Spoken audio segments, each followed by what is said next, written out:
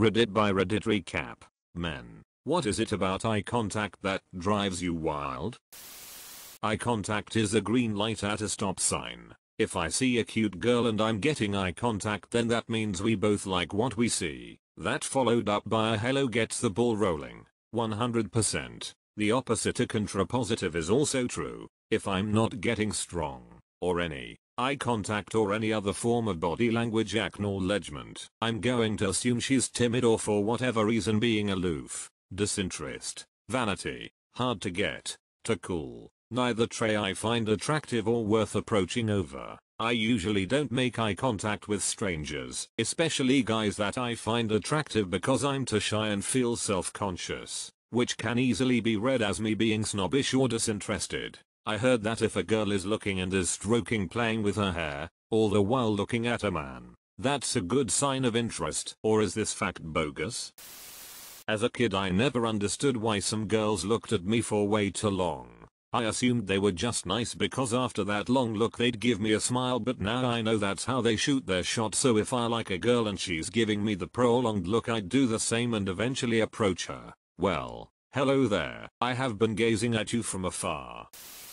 I think I can boil it down to the sad basic thing. As a man, nobody really sees me, just the role I play. So someone looking at you with care or appreciation is extremely rare. Someone showing interest in you, not what you do.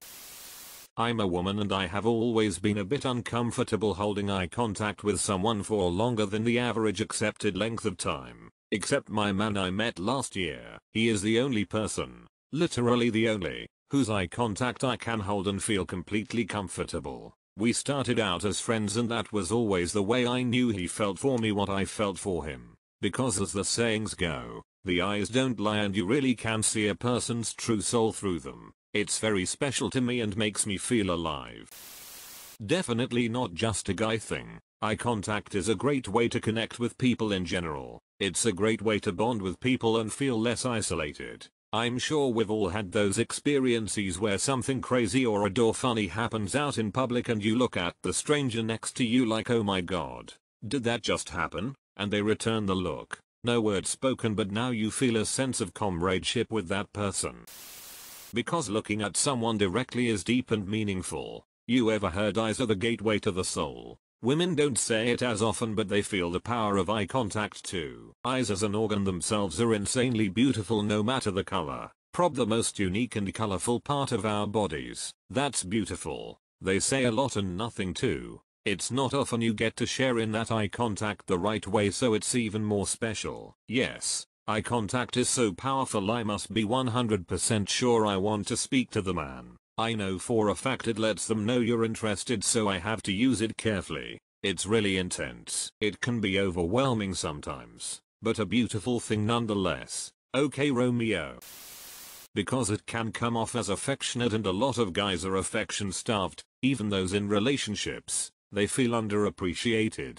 Sometimes you want to be the little spoon, have someone run their fingers through your hair and give you scritches, or just give you a gentle back rub. It's so out of the ordinary that it drives us wild because it makes us feel like we're someone. In terms of getting a man's attention, just making eye contact with him from across the room for longer than you would normally signals to him that you're interested in him. Do that, and if he finds you attractive and is available and finds the courage, he will approach you. Women just don't make eye contact with men they don't know for more than a glance unless they're interested in them. So we know what it means when you do that. It's a very important form non-verbal communication. When you make eye contact and hold it, it's like you've both said hi to each other. It depends upon the circumstances. It may just be an acknowledgement between two people, but holding it for more than a few seconds is a non-verbal way of saying hi. It's also a good way of acknowledging another person when speaking isn't possible, like in a loud club, when you're with other people and can't talk. Eyes are the windows into a person's soul. The eyes are windows to the soul. William Shakespeare. The eyes are the groin of the face. Dwight Schrute. Simply put, a lot of us guys don't get a ton of female attention. Period. A small compliment, a little comment, they go farther than you think. So eye contact, the act of in that moment giving that guy your undivided attention, It's understandable why that draws guys to someone. The one with the smirk. It's brutal. When girlfriend does it. World War III is about to go down in bed. World War III is about to go down in bed. Is that good? Depends if she's German or Italian. But it releases crazy amounts of oxytocin when you keep eye contact with someone. On a personal level, I did the 36 questions with a stranger on a plane, and at the end of it you hold eye contact with each other for 4 minutes straight. That was the best first date of my entire life, and it took place entirely on a plane. In my culture, eye contact is seen as a challenge, so we don't make eye contact too often. What culture? Out of curiosity? Gorilla. Navajo. Eyes are a window to the soul. Many signs come from the eyes, both subconscious and not. For example, if you make eye contact with someone who's interested in you even just to talk to or whatever, their eyebrows will involuntarily twitch. What's curious is that even if you don't consciously notice, if you share the interest, you'll return the twitch like a weird eyebrow handshake. Your eyes also respond to thought, as mentioned previously. Personally, I find a woman's most attractive and memorable feature of a woman to be her eyes. I might forget their name, but can almost always tell you their eye color.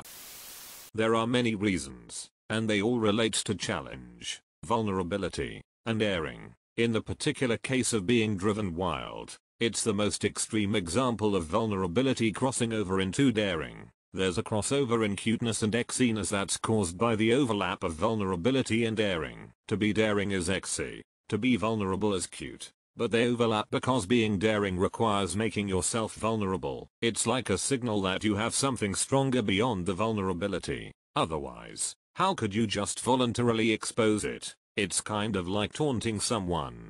People taunt by exposing vulnerability to others with the implication that they can win despite exposing their own vulnerability. Something similar is going on with exiness, but different enough that it overlaps with cuteness. Well, I guess violent taunts could also be considered cute, but in a dismissive way. Making eye contact with someone exposes yourself to their total attention. You're implicitly inviting them to pay full attention to you. And that's a vulnerability. It's a vulnerability because there's no telling what they might think, see, say or do, and it's all about you. But at the same time it's a challenge, because the other person must do the same thing to actually accept the invitation. In the case of lovers, this all ends up meaning eye contact is a challenge to be exy by mutually exposing vulnerability.